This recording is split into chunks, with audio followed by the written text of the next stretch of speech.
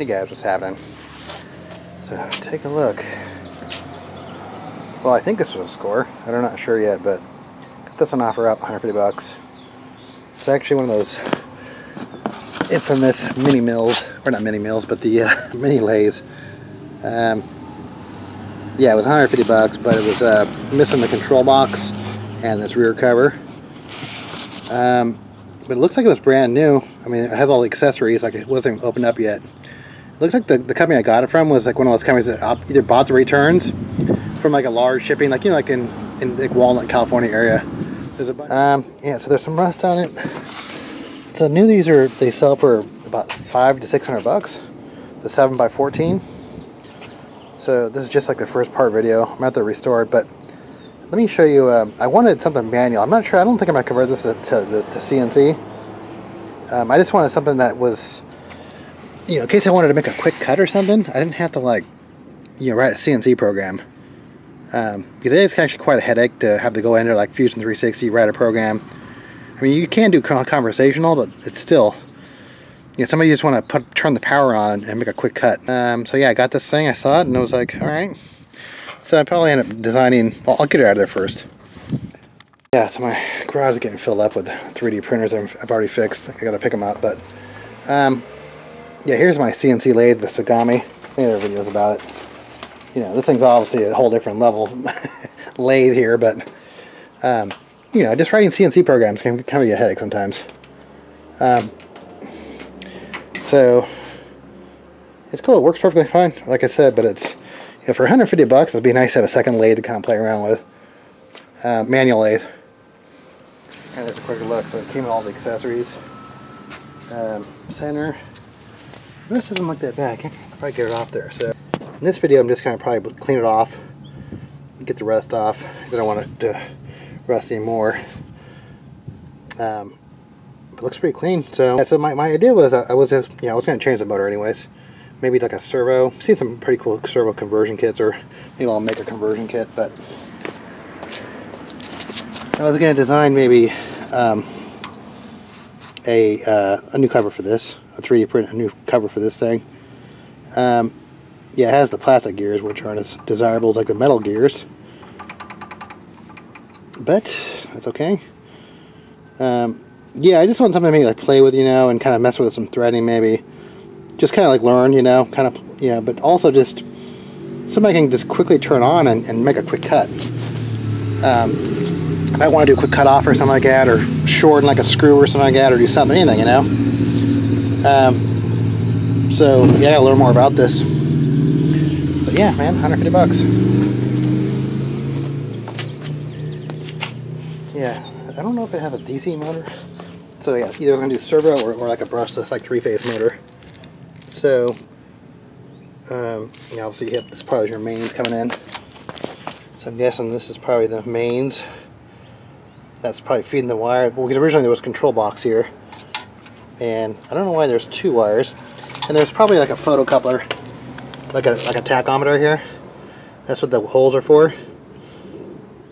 Because I've seen some online pictures of this thing where actually it shows a picture of a tachometer on the control board. Came in the extra gears. Kind of sucks is that normally the things would be here, like they tell you the gear ratios. No big deal though. So I'm guessing they probably had to steal this control board off. Okay, yeah, it looks like it's a brushed motor. I can see down there. So, I mean, that's where the brush, little screw cover down there would be the brushes. It's like these normally come like a 500-watt motor. Alright, I want to get the rust off right away. I don't want to do any more damage.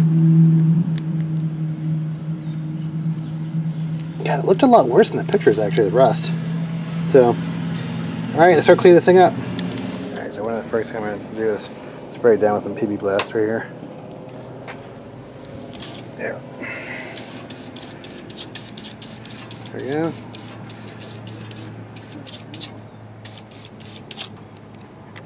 I think it looks Scotch Brite. I'm going to use 2 from, you know, more coarse and finer on my CNC stuff. Actually, I think I read that on a CNC form originally. I'm going to do a couple, let soak, you know, I'll come back with the finer stuff. You can see how quickly it comes off.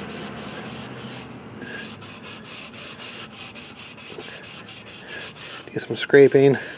Let it soak some more. Do some more scraping. Alright, so even just with the coarse, I haven't gotten the fine yet. It's looking awesome.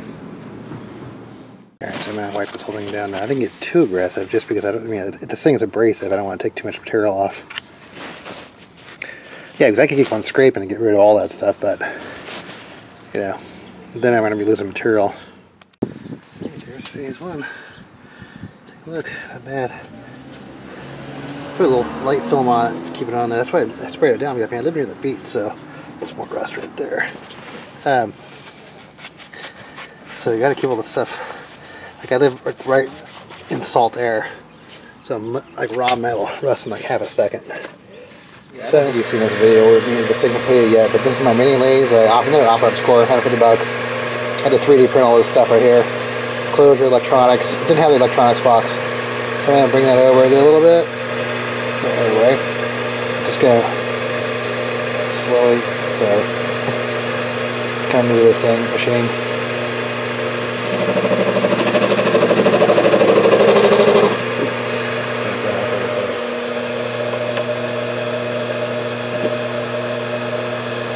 I'm just going to try to face this thing off here.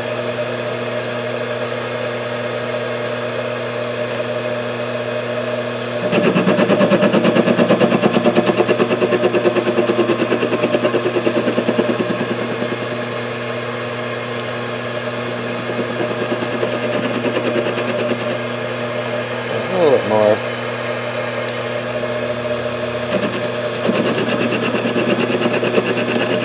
Yeah, that's actually why I got this manual lathe, man. Just because I didn't want to. Sometimes you just don't want to set up, you know, doing a CNC program, you know.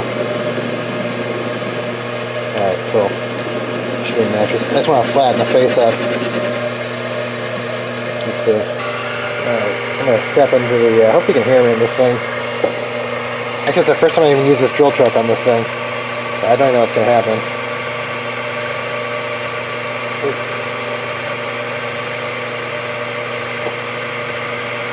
New bit.